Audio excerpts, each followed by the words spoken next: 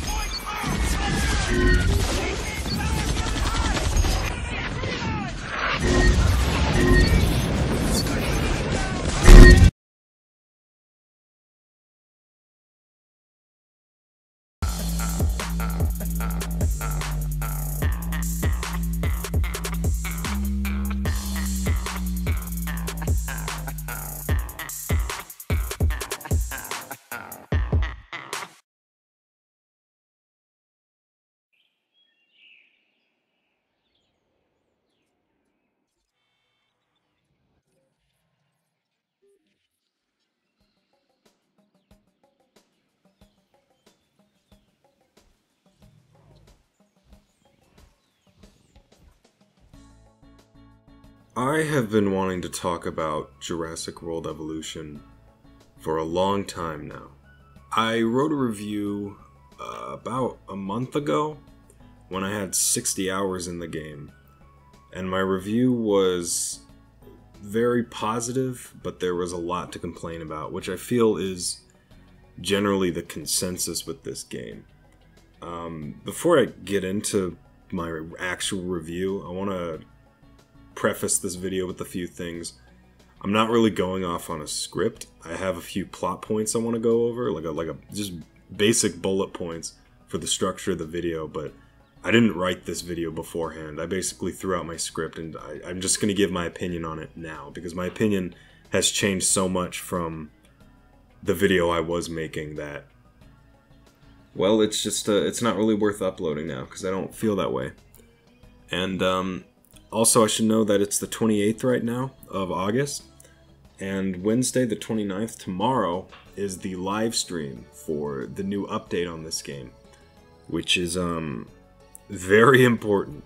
It is very important that this new update addresses the issues I'm going to talk about, or at least begins to, because this update will make or break the game for me. And it seems like they're also releasing the new update as well, since the build is done, as evidenced by the devlogs. So, you know, it's whether or not this update is good, in the sense that it fixes the game's problems, or at least shows signs that they're starting to. Whether or not it's a good update, my opinion on this game will change, and I will do a follow-up video. But I wanted to get this video out before this update. As of writing this video, I have 131 hours in this game, and I plan on, at the very least, putting in maybe 50 more before maybe never playing it again. I've done everything, 5-starred every island, 100%ed everything. See, the thing that a lot of people don't realize about Jurassic World Evolution is that the game's problems can't be fixed by minor tweaks in a patch. Its game's problems were born in the room where they talked about what game they wanted to make. It's not like you can change the Giganotosaurus's size to be more accurate. You can make it so that feeders are automatic. You can make it so that dinosaurs sleep, or there's more dinosaurs, or you could add decorations. But when you get down to it, the game fundamentally is not fun.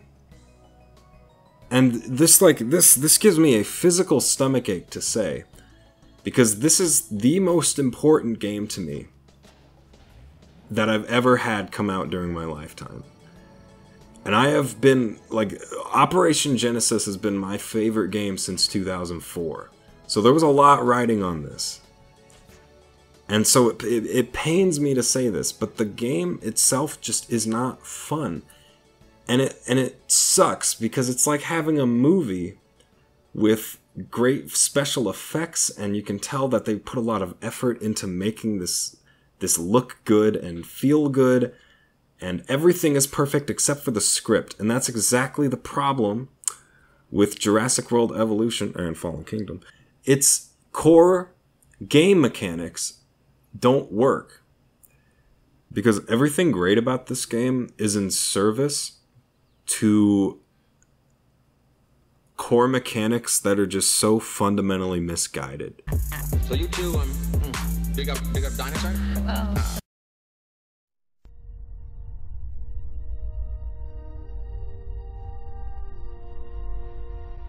Now, I don't really want to keep bringing up Operation Genesis throughout this video, but I feel like it's inevitable, because this is just an example of this kind of game done right.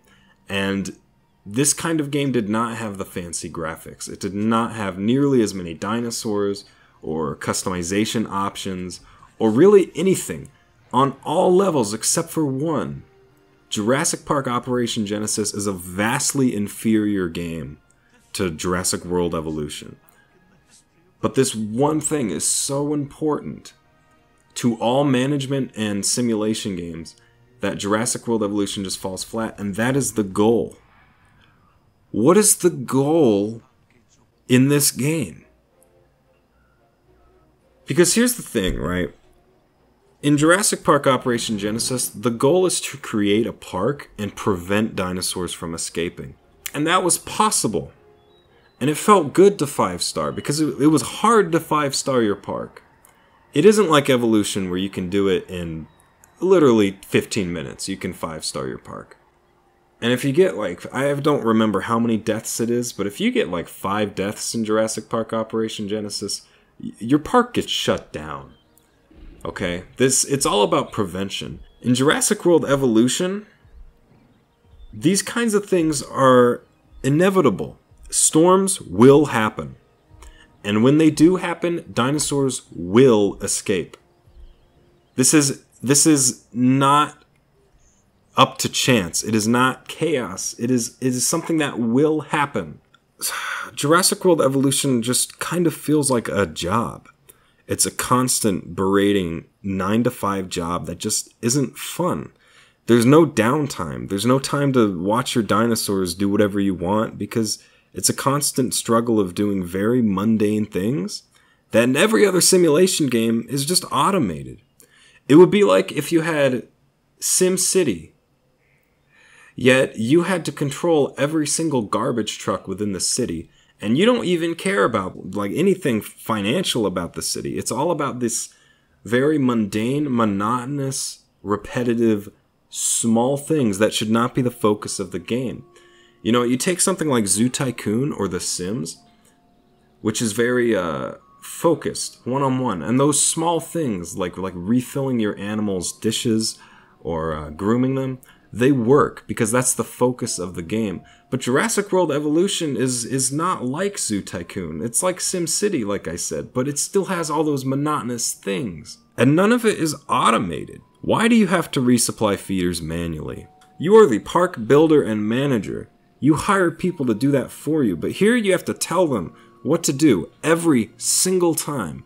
And if you take 1 minute to just stop and admire your work and look at your dinosaurs, you're just berated by shit that you just can't avoid. And that's the biggest issue with the goal, is that everything in this game is just unavoidable. Jurassic World Evolution is a solved game. If you open up your park and it's completely clear and there's nothing in it, you've won. Because if you build a park, you can't win. Storms will happen. Dinosaurs will break out, and it's all out of your control. The game puts a limit on you on how well you want to play it. Because if you want to build a nice looking exhibit, you can't. Because dinosaurs have super specific needs. And what ends up happening is that every single park looks the same. Not because there's not a lot of options, but because the game forces you to make them all the same. If you want to have a good rating, if you want to have dinosaur comfort levels be high enough, you have to build every park in the same basic layout. And that is the main problem with this game, is that you don't have any freedom. No matter what you do, no matter what research you buy or anything, dinosaurs will inevitably escape. And sure, in sandbox mode you can turn off diseases and you can turn off escapes, but then what's the point of playing? Because the game has made that the focus. It's not about preventing these things from happening. It's about picking up the pieces of these things happening, which is fine. But the problem then lies in the fact that it's not fun to do. And this is the biggest problem, the goal of Jurassic World Evolution, because who is this game for? It isn't for the people who like park building simulators, and it's not for the people who like action games. Anybody who wanted Jurassic Park Operation Genesis isn't satisfied, but anybody who wanted something in the vein of like Trespasser also isn't satisfied, because you have both of these elements, but you have the worst elements of each one, and it comes together into a mediocre game that just doesn't have a focus. It doesn't have a goal. Which brings me to the second point, which kind of bleeds into the first one, which is the focus. When I finished my 48 species park on Nublar, I was met with this feeling of, well, okay, what do I do now? If I make a new park, it's not going to be any different. If I just let it sit there, nothing will happen. But if I turn on all the sandbox options, I am completely busy with mundane things that are not fun to do. This was about 40 hours in when I realized that this is the game. It's not the building, it's not the management, it's a constant battle with the forces of nature. You cannot keep these animals contained. Life can't be contained. You can't win in this game. And while that definitely falls in line with the movies, and I completely understand their focus, their vision for this game, it does not make for a good game. It doesn't make for a rewarding experience, and it makes for a solved game. It's a pointless game. You can't win. Everything you do is in vain. Even the herbivores are dickheads and just will escape. Storms are inevitable, and they happen very often, almost like on a cycle. So that element of chaos is kind of thrown out because they're like, oh, well, it's been about 20 minutes on Isla Peña. Time for the storm. And you know, I don't want to completely blame all of the problems of this game on Frontier. And I also don't want to put Operation Genesis in this heavenly light like it's perfect. Out of frustration with Evolution, I decided to play some Operation Genesis again after having not played it for 7-8 hours. But instead of playing my build of the game, I decided to just put all my mods in a folder, reinstall it, and just play vanilla Jurassic Park Operation Genesis. And you know what I realized? This game kind of sucks too.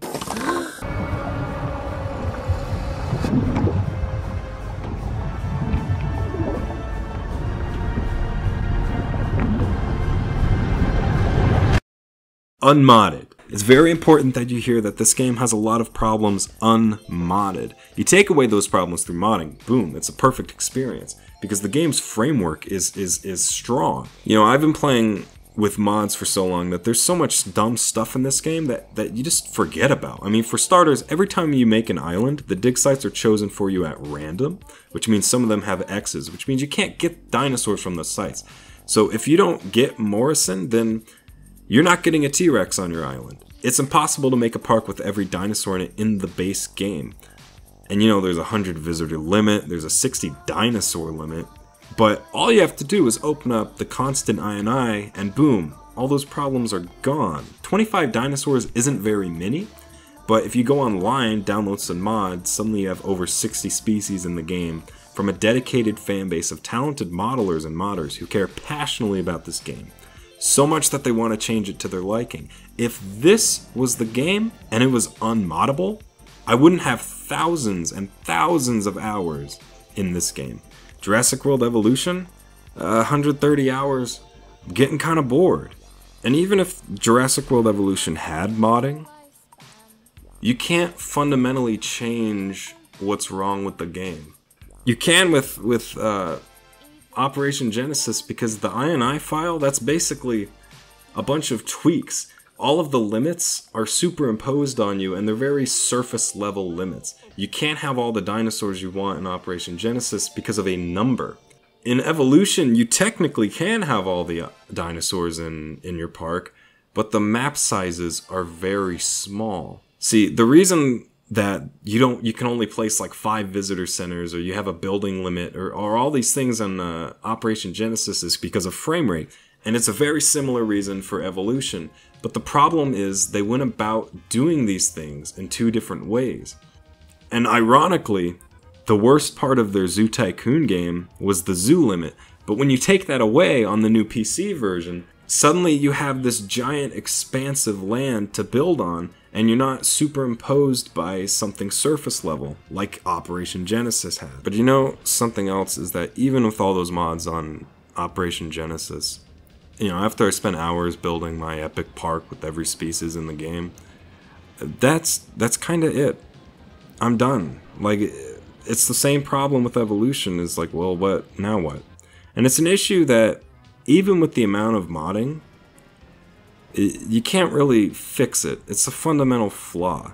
And yet, I still put thousands of hours into this game, because getting to that point of boredom, it's fun. It's rewarding. There's no monotony. It's just quiet and peaceful, and you can build your park. Hiding under all this annoying shit in Evolution is a really good game that I'm just not allowed to appreciate. You know, ultimately, I play a tycoon game for the freedom that it offers. You know, this is my domain. This is where I can relax. This is my favorite kind of game. Evolution just kind of makes you its slave. And I am so sad to hear myself say this. I'm really sorry, guys. I really wanted this game to be as good as it can be. And it's so close to being good. And it is a good game. But it's so on the cusp of being great that it teases you with this great game that you can't play, and you can't help but feel a little disappointed. So those are my thoughts. I know that seems very negative, but I really do love this game. Well, the update is coming out tomorrow, or at the very least just the live stream that will show the changes they've made, and I'm hoping we get something a little bit more substantial than just minor bug fixes and content. Because this game doesn't need content, okay? That's not the problem. I would love decorations and I would love all these things, but the game itself has fundamental flaws. You know, like, I do not want them to add more dinosaurs right now. You have 48. That's a lot, okay? Because you can have all these new content updates, and you can have minor bug fixes, and you can make the dinosaurs bigger, but at the end of the day, I mean,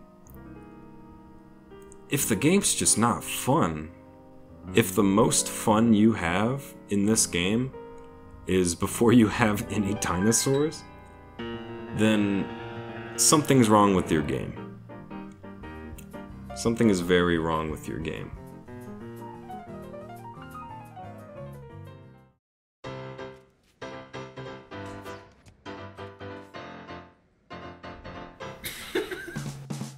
Look at the stars, look how they shine for you, and everything